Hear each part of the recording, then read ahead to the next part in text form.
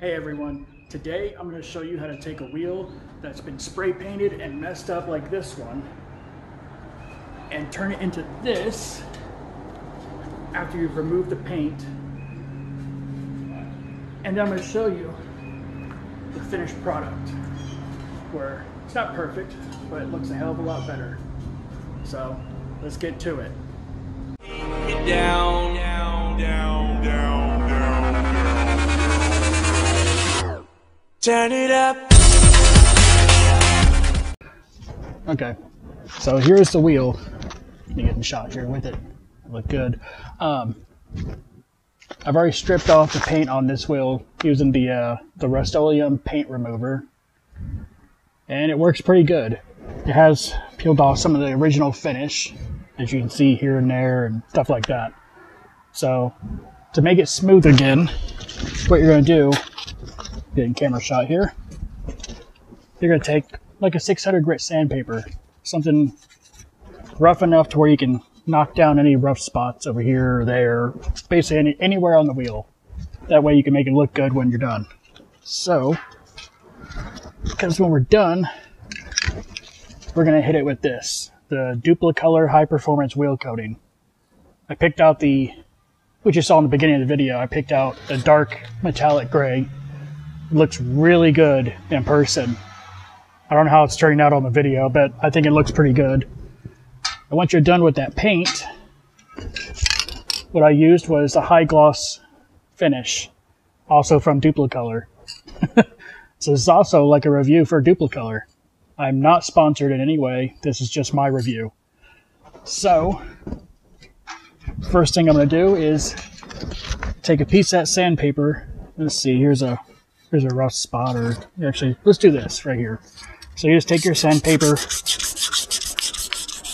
and just knock it down.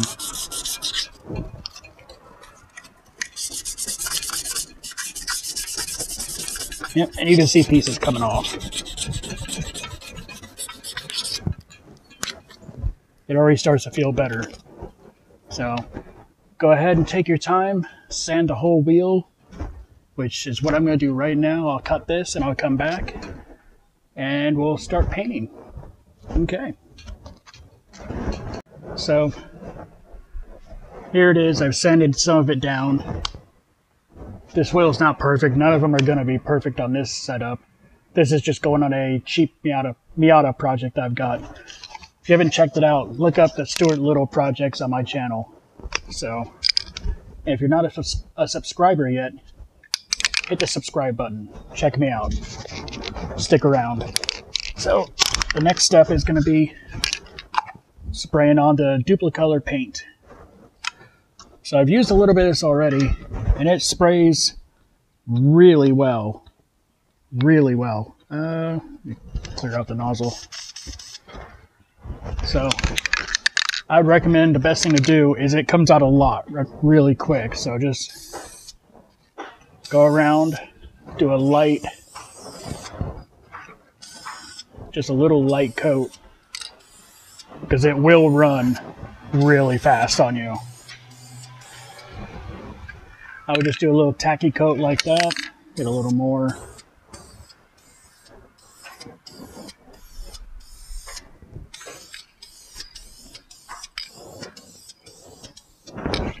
Look at that.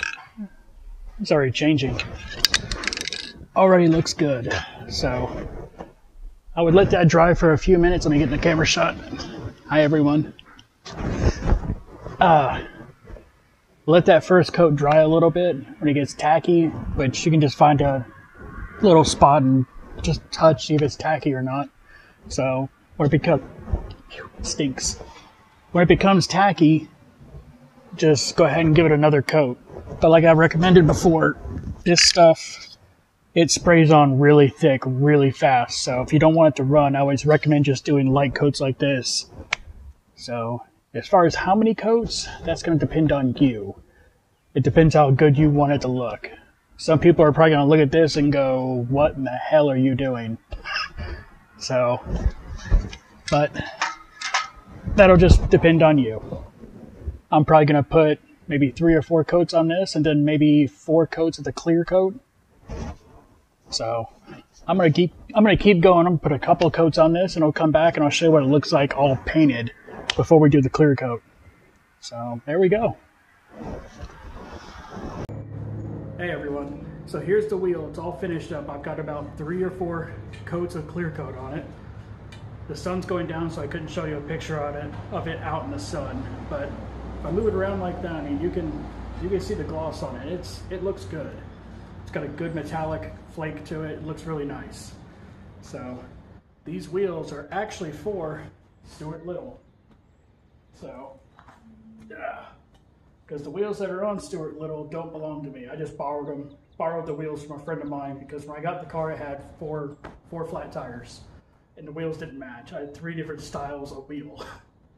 So someone let me borrow these wheels for now until I get a new set, and I'm getting brand new tires put on these wheels this week.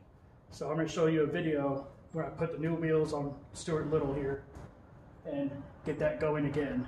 We're going to go out and actually do a little road trip and have some fun with it.